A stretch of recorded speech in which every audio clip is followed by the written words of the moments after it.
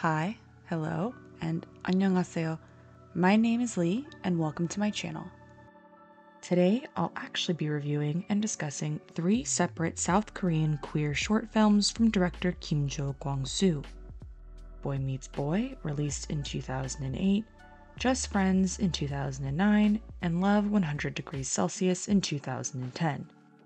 All appear to be relatively low budget, and the productions are competent and well executed. Although I am grouping the 3 shorts together, the first 2 are quite different in tone from the last. Boy Meets Boy is a romantic musical comedy.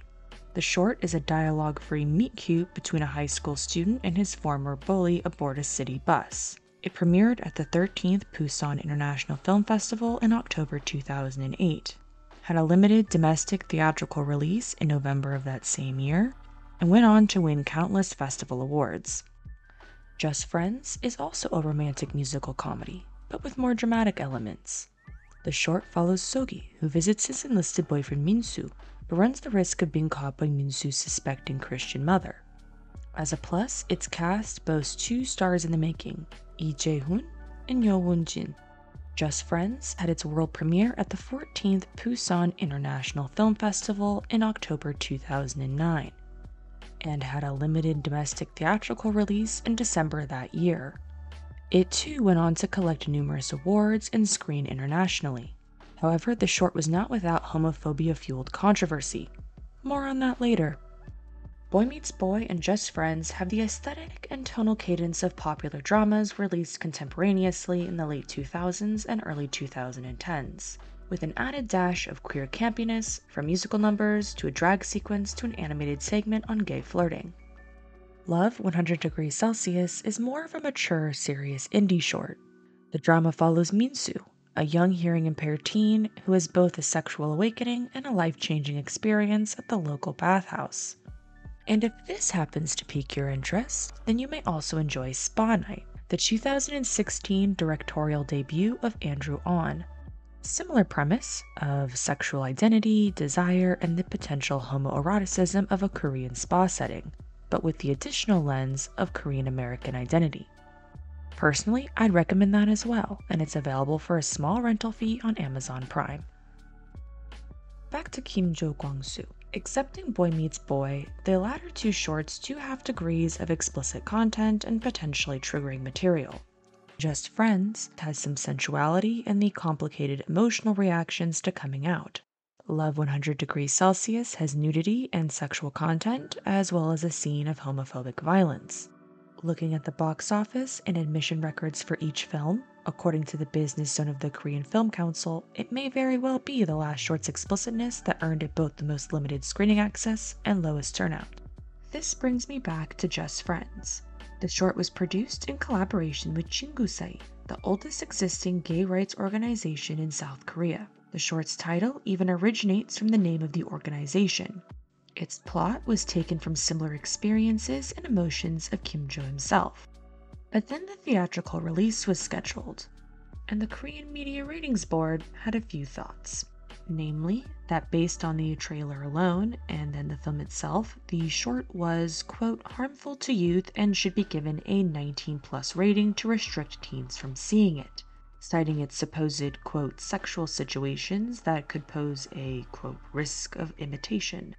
If you follow any queer media, this reeks of the classic, think of the children argument, aka the delusion that young viewers copy everything they see in media, and therefore should be shielded from dangerous and deviant behaviors, like non-heteronormative sexualities. That somehow the suggestion of the community's very existence is perverse and a threat. Consequently, the best line of defense is censorship by the rating system, or complete banishment from the screen altogether. This decision was not without criticism from progressive voices, who argued that a double standard on rating sexualities was the prevailing motive of the ratings board. Next thing you know, the film's producers in 친구사이 decide to litigate and leave the decision in the film's classification up to the courts. Bad news, politicians still decried the film as a danger to youth, but in good news, the court sided with the producers and stated the film, quote, provides understanding of and education about minorities, and subsequently removed the classification. So, why all the controversy on this particular short? The protagonists aren't as youthful as those in Boy Meets Boy, and the content isn't as explicit as in Love 100 Degrees Celsius. In my personal speculation, it could be a combination of factors that sparked this reaction. Director Kim-Joh is an openly gay filmmaker, one of the few working in South Korea.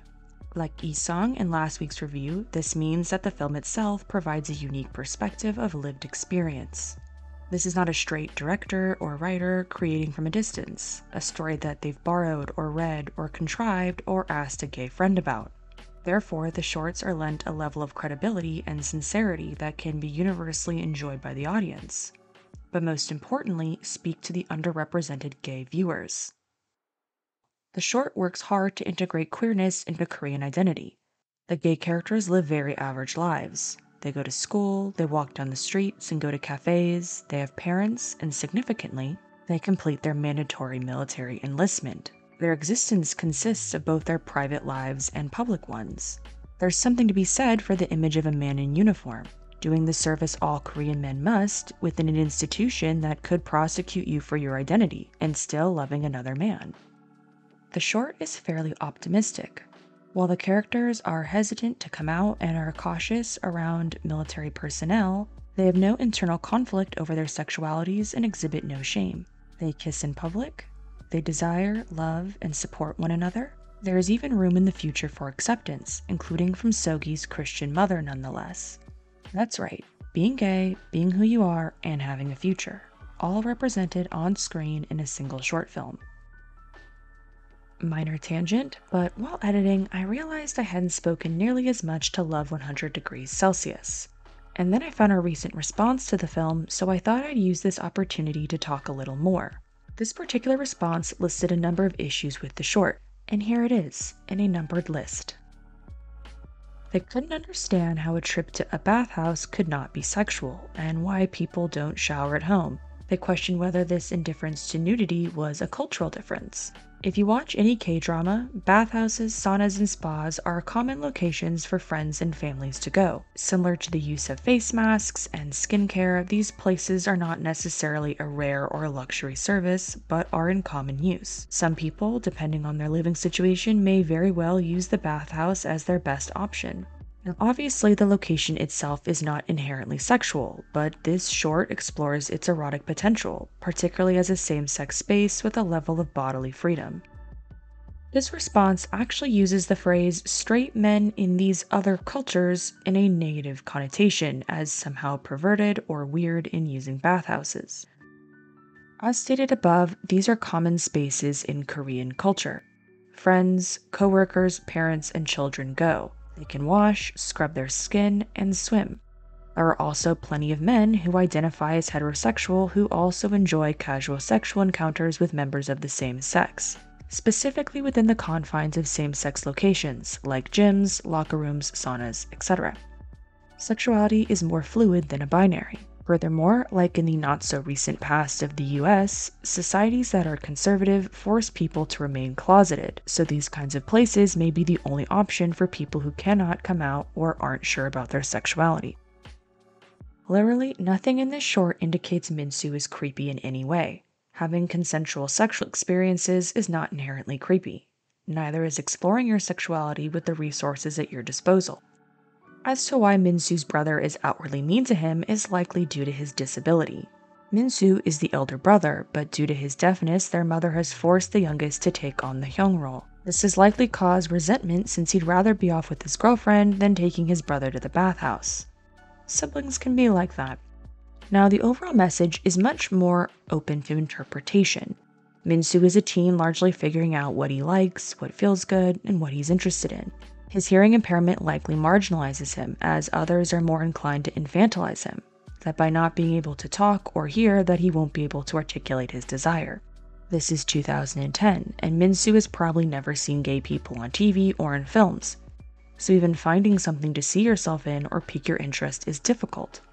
By the end of the short, he fully understands, through fear, why these desires are hidden and unspoken, that to be outed is to be shamed and hurt and ostracized. It is a short, and Min-soo is young, so what his future may hold is ambiguous. It's not saying to stay in the closet, but shows the moment when one, without words, discovers the closet for themselves, and that they're already trapped inside. As for the use of Danny Boy, it may be jarring if you don't expect to hear it in a Korean context, but if we translate its popular connotations, with youth, specifically male youth, death, coming of age, and melancholy, it doesn't really clash with the short's emotional conclusion.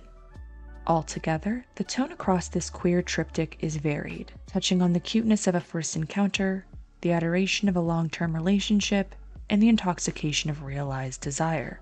The films balance these tones well and do not shy away from the queer, campy, or non-normatively gendered.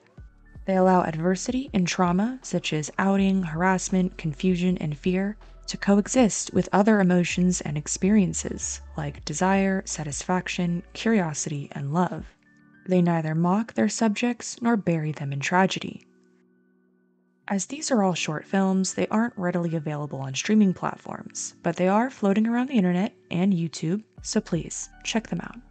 Until next time, goodbye, farewell, and 안녕히 계세요.